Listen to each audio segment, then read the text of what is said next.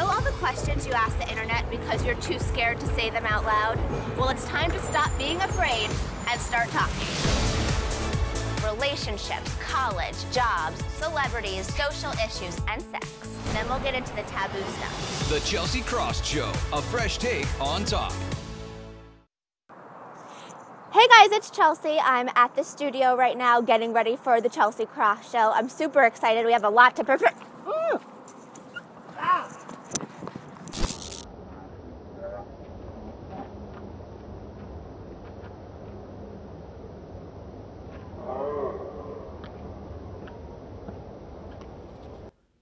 Hey guys, don't worry, that was a staged assault. But every 2 minutes, someone is sexually assaulted in the United States. Just this week, 3 women that were abducted over 10 years ago were found alive, and we're so happy that they're back with their families. Would you know what to do if you were approached by an attacker? I certainly would not have until Tracy and Charley Vega taught me. That was Charlie in the video, and he's here now with his wife, Tracy. They are the founders of Simple Self-Defense for Women. They specialize in self-defense for women from ages 9 to 91 with a focus on how to simply escape an attack, not stay and fight. Thank you so much for being here with me today. Thank you. I think it's so important to empower young women with the knowledge of how to escape an attacker. Absolutely. And you pride yourself on not fighting back, but escaping. And what is the difference? The huge difference basically is you can't teach somebody how to fight in a short amount of time. It takes years to be a proficient fighter, and most women don't want to be a proficient fighter. So the best really approach is to avoid and then to escape. And that's what we teach. You know, and I think so many young women, well, 9 to 91, it doesn't matter what age you are nervous about their size. I mean, me, I think that I'm smaller, especially standing next to you. And you're in heels. And I'm in heels, Yeah. and I would think that I have no chance. But that's not the case. Nope, we're teaching you how to escape. We're teaching all of them, and it has nothing to do with physical strength. So we're going to show you guys some great stuff. And I heard that my size is actually like the perfect size. Of course you're perfect size. and to escape, but what makes me a good size? You're petite. You're very petite. So when we're talking about people who might be afraid that they're not going to be able to get away, when they look at somebody like you who's petite, they know that they can do it. If you can do it, they can do it. Absolutely. So let's demonstrate what move you taught me in the parking lot and show people how to escape that attacker. Okay. Sure. So what I did was I put my hand around you like this, and I'm going to grab you. And the rule is you grab one finger and you peel the finger. So whenever you see a finger, you peel it and bend it back. Right. And in this case, to make me go down, point it towards my nose and just go keep it. And of course, I run the opposite direction. Absolutely. Yep, absolutely. And I really could take you down. Absolutely, you did. You know what happens, Chelsea? When you're doing it really fast and your adrenaline is going, you're going to snap that person's finger, and they're going to hit the ground in so much pain, you're going to be able to take off. And one finger does the trick. One Absolutely. finger does the trick. And what it does is it basically gives you time to get away. And that's what we're teaching, creating time to escape. Time and distance. Now, I always am conscious, you know, of course, like I was, you know, videoing myself with headphones, but what are some of the things that we do on a daily basis? We're walking down the street and we're not necessarily aware of our surroundings. Well, but you're doing just that. You're on your phone looking down, you have your headset in your ears, and my gosh, we're passing people all the time that are walking and looking. It's like, pay attention, that's safety 101. You've got to be aware of your surroundings. So important, especially if you're in a bustling city and there's people all around. Now, I know that I've been in certain situations where I am walking down the street and I kind of see someone out of the corner of my eye and I get a little nervous and I start walking faster. And if you think that they're going to be that attacker, how do you prevent the attack from happening? Well, the first thing is another rule is basically you have to keep your distance and not let anybody get into your personal space. And we define personal space as anywhere between 7 and 10 feet away, because that attacker wants to get close so they can have an advantage and overpower you. And that's what you don't want. You want to keep distance. So the rule is do not let anybody get into your personal space. And the way we do that basically is you put your hand up. Put your hand up. So if you were coming towards me, and this is even women coming and attacking women, if you were coming towards me and I didn't feel comfortable with you approaching me, I'd say, excuse me, can I help you? And you notice you're trying to look around my hand, and that's kind of the idea, because I want to intimidate you so you can't see me, because now you know I'm not an easy target, because I'm paying attention. Your odds immediately go up when that person knows that you're not an easy target. So right away, you've improved your odds. The second thing it does is think about it, when she has her hand up, if there's somebody in the parking lot, Right. Yep. and they see that, even if they didn't hear what she said, it's the universal language that says, hey, there's a potential problem. Most everybody has a cell phone. They'll call 911. We know they all say, have a cell phone because they're all doing this. So now Right. that they've seen that happen, they can call. They may not get It alerts involved. the people in the public Absolutely. area too. Absolutely. So important. And Yep. you have so many great tips. Thank you both so You're much. welcome. Tracy and Charley are actually going to be back later in the show to teach us more self-defense moves in any situation. But up next, we're going to take a closer look at how sexual assault affects its victims. We'll be right back.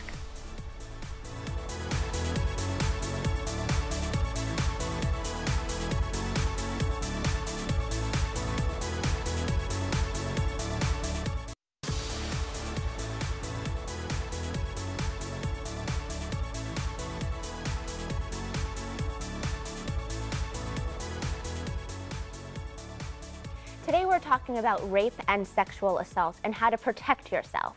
With me now is Kristin Briggs. She's a licensed psychologist that has been working with trauma victims for over 10 years. Thank you so much for joining me today. Thank you for having me, Chelsea. You know, I think a lot of us are not well informed on the proper definition of rape. What is the legal definition of rape? The legal definition of rape addresses the penetration, however subtle, of any orifice of the body, whether that's anally, vaginally, orally, with any part of another person's body or an object. And now, what are some of the terms that we associate rape with? I think for me, and amongst the millennial generation, we hear the term date rape a lot. What is the difference between date rape and rape? Yeah, I'm glad you asked that. There's really a very large misconception that rape is about the forcible rape or the aggressive rape by a stranger in an alley. And the reality is that what we know and what our research shows us is that the large majority, anywhere from 85 to 94% of rapes, are occurring with either intimate partners or people that somebody knows, an acquaintance. Well, that's a statistic that really blows my mind, is that a lot of the time sexual assaults are happened and the person knows their attacker. Right. Why is that? Why is it? Well, because rape really isn't about libido or about sex, it's about power and control. And so people are taking something, and very often a rape can take up to 2 hours, and that's not the actual act, the physical act. That's sort of isolating somebody, setting up the stage, the coercion, the intimidation, the humiliation, and then leading up to a position where somebody's in a position of compliance. And then the rape occurs, and sometimes people ask, why didn't you fight? Where's the sign of a struggle? And this is about sort of this, we learn in biology classes about fight or flight. Right. We often don't hear about the third automatic body response, which is freeze. So when people are in a position where they feel threatened or they're under attack, a freeze response is very natural. And that fight or flight mechanism really comes on strong. I mean, I know in my opening package, Charlie had taught me the move. Right. And so I was prepared when he put his hand on top of my mouth. And the first time we did it, I froze. I actually didn't know what to do, and I had just been taught. So I understand how that could really be scary for someone in an actual situation. And Chelsea, it's automatic. There's no choice here. This is happening in nanoseconds from the brain to the body. And you hear the saying deer in headlights, or if you picture like an impala when a lion's after it, and it's that freeze response. So you talk about that 2-hour grooming period. Are there certain signs that we could look out for or recognize to possibly indicate that this may be a scary situation before it happens? Yeah, I think my kind of instinctual answer to that is listen to your gut instincts, right? So I know that Charlie and his team will talk more about ways to stay safe, but listen to your gut instincts. If something feels kind of off or creepy, it is. And on the flip of that, if something feels too good to be true. So if you think of vulnerable freshmen at college, that period of time that is highest risk is sort of that first 6-month period on a college campus. They call that the red zone. Right, and it makes so much sense because what change management theory shows us is that change takes up to 6 months to adjust. Vulnerable, it's new, and so there's this period of time where if something feels too good, you're getting invited to parties by seniors, they're offering you drinks. You know, listen to your gut instincts about that. Right. And you also provided so many great resources that are on ChelseyKrost.com, and thank you for doing that. And when we come back, we're going to talk to an incredible 18-year-old woman who was sexually assaulted and is using her story to empower others to speak up.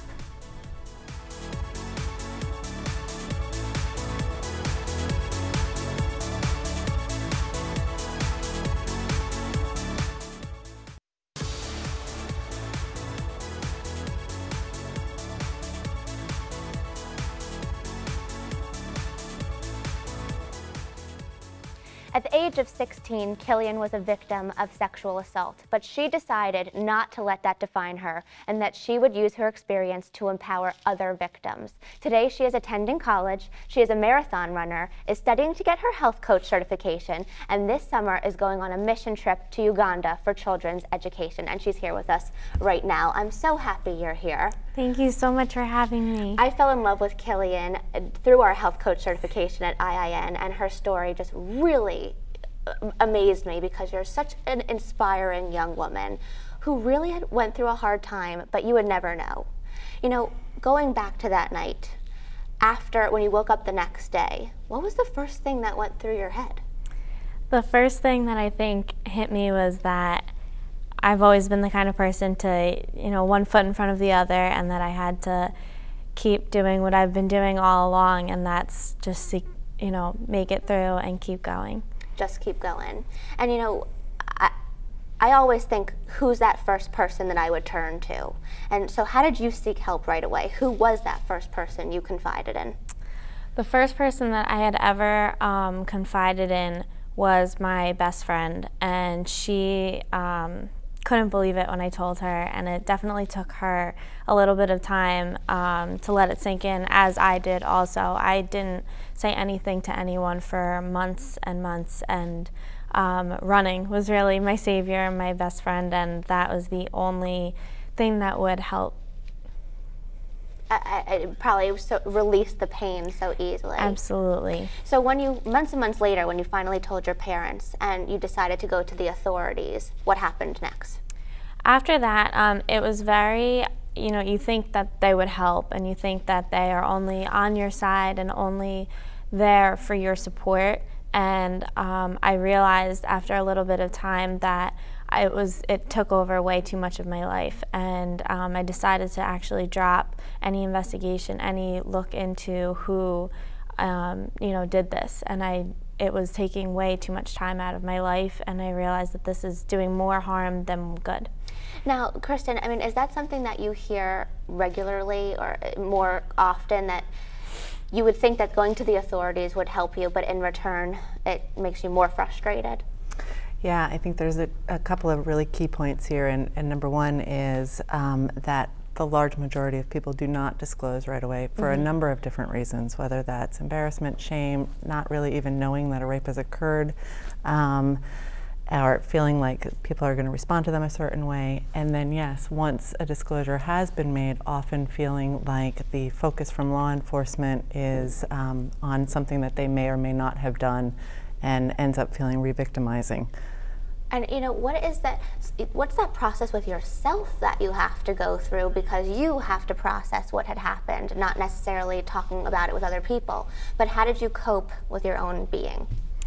Day-to-day basis, I mean, I guess the first couple of weeks I really woke up and you know, you take a deep breath and you say, this is what it is, and that's what happened, and you really, the negative light has to go away at some point in time. And I was lucky enough, you know, I have great family and great friends who are definitely really supportive, and without even knowing it. I'm not one to show a sign of struggle at all, so any time that there was any sense of it, I had amazing people there to pick me back up. You know, and I think having that support system is so key, and also you have so many incredible other adventures going on in your life right now Yes. that take away from what had happened in the past. Absolutely. But what are your words of wisdom to other young girls? Really, you know, everyone has some kind of word that they can find a sense to define themselves. Mine would definitely be resilience. That is my favorite word. I get even, the first time that I heard it, I didn't even know what it meant. And it was a psychologist who had told me, she said, after hearing my story, she said, "You are truly resilient." And that word stuck ever since. And so to anyone who would feel ashamed or, you know, doesn't feel strong or feels like they can't get through it, just they have to know that they are really strong, and they might not know it yet, but they have to find that something that makes them feel that way. Well, I feel so honored that you were comfortable enough to share your story with me today and with Kristin, and you are going so far in life, lady. I mean, everybody check this young girl out. All of her links are on ChelseyKrost.com. She has so many incredible things going on. Thank you so much for being here. And coming up next, Tracy and Charley are back to teach us how to protect yourself in several situations. You don't want to miss this.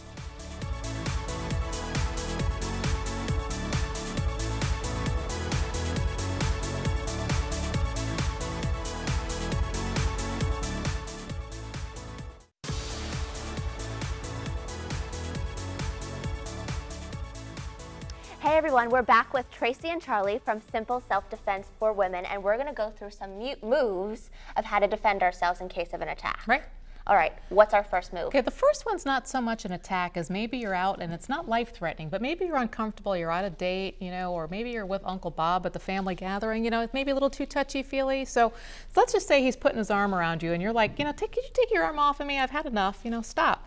So what you're going to do, Chelsea, you're going to imagine Charley wearing a bra, which he's not, but right about his seam of his shirt, you're going to take your finger, kind of like a girly fist, and you're going to push through, and you're going to say something, whatever you want to say to him. Back off. Right, something a little colorful, something just to get him away from you, but it kind of gets the point. And think about the women with nails. I mean, that hurts, right? Exactly. I mean, because I was demonstrating it on myself earlier, and it's really painful. Yeah, not a big move, but so important because I've been in many situations where I just need to get the person off of me, and I don't know what to do. Yep, and that gets the point across. And it's so simple. Fist, nail, into the bra area, and push. Right. So simple. Yep, that works. Okay, now the next one might happen. This is an attempted kidnapping. This is a much more serious situation. Somebody's going to grab you by the arm. It could be a child. It could be a, you know, a boyfriend-girlfriend situation. But the most common way that they're going to grab you is by the arm because they want to pull you into a vehicle or pull you into an elevator. So we showed you how to get away earlier. Can you just go ahead and show them, and then we're going to explain what you did. Step back and away. Now, hopefully what's going to happen when we showed you, but what happened here is your natural reaction normally is to pull, right? And you can't get out. So what you're going to do instead is you're fighting just one finger because the way he's holding you, because you're going to bring your arm up through that gap, and he can't hold on. So with you, and especially being petite, you want to do that, and you're going to take a step at the same time with the same leg and turn, and you're going to escape. Run the opposite direction. Exactly. Hopefully he'll trip and he'll fall because he's not expecting you to go. You've got the element of surprise on your side. And all of these moves set you up so that you can run in the opposite direction. And then when you're teaching children at home, which we'd like you to do, call this robot. Right. Kids love robot. It's easy for them to remember. It's fun, and when you're teaching them like that, they get it. And people might say, what happens if they grab you a different way? If their thumb's down. Right. Same thing. Follow his thumb. And it's down. Yep. And back. Right. Very simple. Okay, now you're going to go home. We want everybody in the audience to try this, right? Because you want to make sure they know what to do. So I'm going to have Charley grab you again, but I'm going to give you a little tip here, Chelsea. So when you're going to just, you know, okay. So when Charley grabs you this time, okay? So and he's not letting me go. Right. Right? Okay, because guys are super macho, right? They don't, I'm so glad somebody else did that. Because guys are so super macho. When you go home to try this, they're going to go, she's not getting out. So that extra little tap just breaks their concentration. You could give them a little tap in the leg or a tap in the belly too, and that would work I could totally see my brother going, you are not getting out of there this you go. grip. There you and go. that little element of surprise will totally catch them off guard. It's fun. So. And I think that that's a huge factor in simple self-defense moves as well. Right. A lot of the attackers are not expecting you to know what to do to escape. Exactly, and that's the point of this. We want all women to know what to do so they don't have to be the victim of an attack. Absolutely. Now this next one is a little gruesome, a little graphic, however, so important. So important. So Chelsea, we've got to ask you to lay down on this one. So this what would happen here is if Chelsea was going to be the victim of a sexual assault, her hands would most likely be pinned over her head. So she doesn't have a way to fight. So what we're going to ask her to do is lift one leg up, either leg, shift her weight a little bit, and right in the middle of Charley's thigh, she's going to push as hard as she can. Right? And it throws him. That was great, Charlie. And See he, ya. and he totally almost flipped He over. totally flipped off because your legs are super strong. And what's happening is Chelsea's just lifting her leg up slightly, setting it right in the middle of his thigh. And Charlie's like a tripod. So as soon as you take the weight off of his hands and his leg, he's got a tip. He doesn't have it anymore. So he rolls away. And if this is happening outside, we're hoping that he's going to fall and smack his head on something. If it's happening inside, we're hoping that he's going to be hitting his head on the nightstand or the windowsill. And it's amazing that that leg move is so powerful enough to be able to get you out of that move. Most women have incredibly strong legs anyway. It's very powerful, and they just fly right off because, again, they're not expecting it. Right. Now, you're educating people on simple self-defense moves, but if that freeze or flight thing happens to you and you're, standing there, how do you escape that mentality and instead allow yourself to know what to do? Well, that's why we want you to know in advance. We want women to learn these things. We don't teach a lot of moves. We keep it very simple. So there's a few moves that you can learn. You practice them, and then you're not going to be freezing up. You may hesitate for a minute like you did on the video clip, but then you'll go, I know how to do that. And do you advise people to practice? Absolutely, and women have a lot of fun practicing. They do. It's a good thing to do, and you'll practice it a couple times. Make sure you know what to do it. Refresh yourself. And I think it's so empowering knowing what to do in a scary situation like this, that maybe once you practice a little bit these moves, if that ever happens to you, you'll be more prepared You'll with be what more to prepared. do. And we give you a couple of different things that you can do when we're talking to people. We give you, if the first one doesn't work, maybe it's slipped out of your mind, you go right to the next one and the next one works. So there's multiple ways that you can escape. And how important is being verbal as well as being physical? Women are very verbal, you know that. Charlie's laughing. But that's what happens. I mean, people will say yell, scream, fight. We don't give you a script. We don't want you to have to remember it. Whatever you feel comfortable saying, that's what you want to do. And I love learning these moves so much that we're actually going to do a few more moves in web exclusives. So tune in to the website chelseakrost.com to see more exclusives with Tracy and Charley. Thank you to all my guests. To find out more about today's show, go to our website. Keep sending me pictures and messages via social media, and be sure to check out theresumebear.com quick tip of the week. Next week, don't miss it, because we're getting ready for summer with the experts from Self Magazine. Have a great night, everyone.